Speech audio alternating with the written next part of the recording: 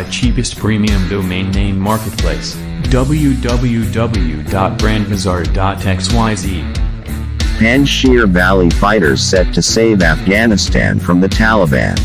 Use earphones for better experience. This video is brought to you by cheapest premium domain name marketplace www.brandbazaar.xyz. Our video today on the BrandBazaar Reel will be a focus on the new ray of hope shining on the Afghan state which might save it from total anarchy by the Talibans. Following fresh fighting in Afghanistan's Panjshir Valley between the Taliban and the valley's resistance fighters, the whole stage of recent events have taken a totally new turn as it has unsat the drive for the hardline Islamists to finalize moves of instituting a new government in Afghanistan. From the intensity of the fighting going on in the valley region, it's evident that the Taliban are bent on snuffing out any form of resistance before declaring its new leader. It will interest you to know that the Panjshir Valley region held out for nearly a decade against the Soviet Union's occupation and also the Taliban's first rule from 1996 to 2001, and true to fact the Valley fighters are stubbornly holding out.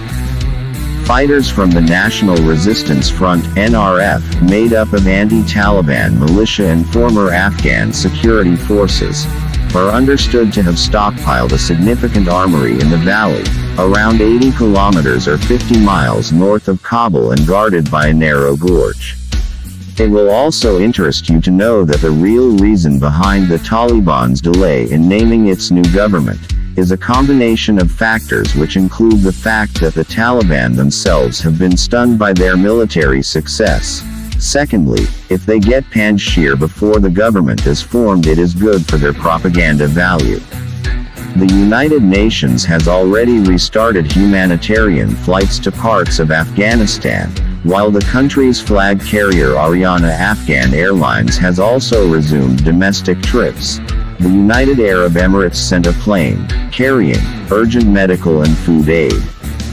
Western Union and MoneyGram, meanwhile, said they were restarting cash transfers, which many Afghans rely on from relatives abroad to survive.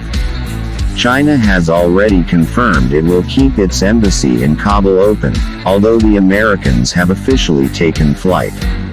With all these in sight, it won't be out of place to say that hope is in sight as the Valley fighters have sworn to seize power from the Talibans come what may. Let's make this video go viral by sharing. Thanks for watching. Don't forget to follow us on both Facebook, TikTok, YouTube, and on rumble.com via the BrandBazaar Reel. Until our next video, keep reading. Powered by cheapest premium domain name marketplace, www.brandbazaar.xyz.